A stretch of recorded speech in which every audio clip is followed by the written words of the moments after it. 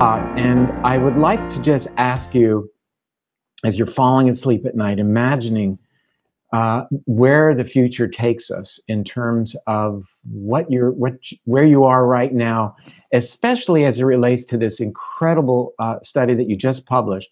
And I will say, you know, the press took your study and said, you know, laboratory reverses vision loss in laboratory animals.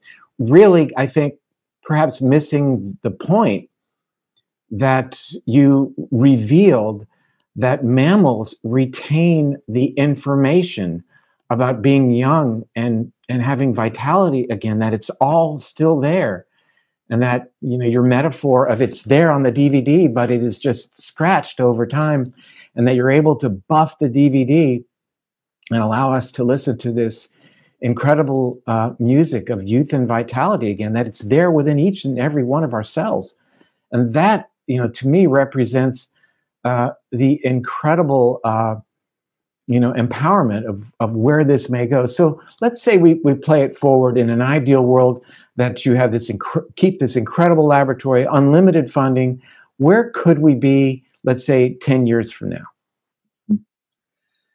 now? Yeah, well, so I was hoping in my career that we would help our children and our grandchildren, but things have gone so quickly. It's really a pleasure to be alive right now and honored to be part of this. I think about it a lot, David, of course.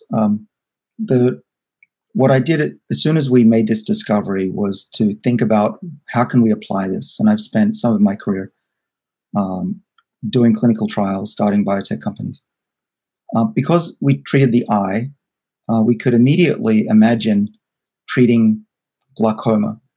And so we're working towards that. So in the near term, I'm hoping that we'll be able to use the AAV, the adeno-associated virus technology, to, for the first time, restore vision in patients with glaucoma. Right now, there's nothing that you can do to reverse the disease. Very poor prognosis. Perhaps macular degeneration, perhaps damage to the optic nerve, maybe spinal injury could be reversed. But you're right. I'm glad you picked up on that, because it was surprising that the media didn't really grasp what I think is the main discovery here, which is that all cells in the body seem to have this ability to reset, not to zero, because that would just be fairly easy, but getting them back to being young, but not so young that they're dysfunctional. How do cells know how to do that? Where is that information to be young again? Where is that stored? That's still a mystery. But I can tell you there are a lot of scientists now who are searching for it. And when we find it, it's going to be a big deal. I hope that within our lifetime, we see this explode, and that we'll be able to treat many different diseases of aging. You could reverse the age of your heart. You're heading for heart failure. You turn the age of the heart back to 30 or 20. Ultimately, where this is going, I think maybe in our lifetimes, maybe for our children, is to reset the age of the body, whether it's with gene therapy or perhaps one day just a pill that you take for a few weeks. You wind the clock back, and your body isn't just acting young, it literally would be young. And if you have a young body, you don't get heart disease, you don't get Alzheimer's.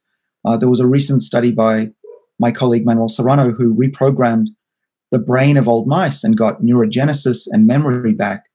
These are things that I hope we'll be able to achieve. Now, just in case it's not clear, we have to be very careful, because if you go too far and too quickly, you can cause problems, you can cause cancer even.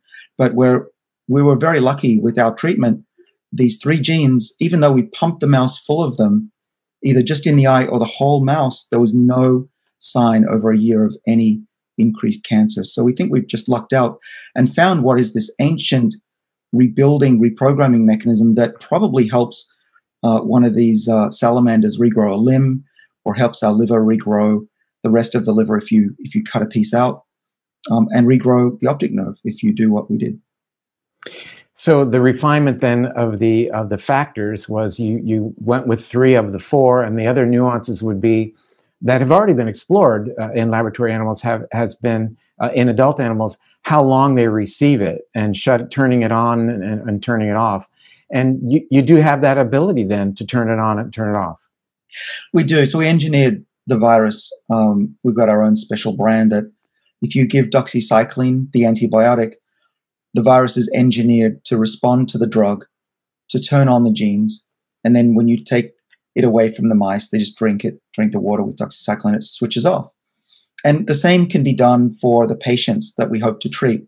So you could imagine that the doctor gives the injection in the eye to the glaucoma patient, take these antibiotics for 3 weeks, come back, we'll measure your eyesight.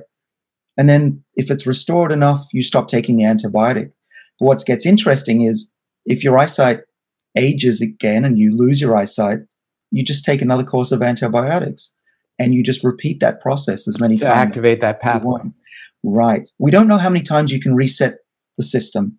It could be once, it could be 50 times. I would say that it's going to be more than once for sure.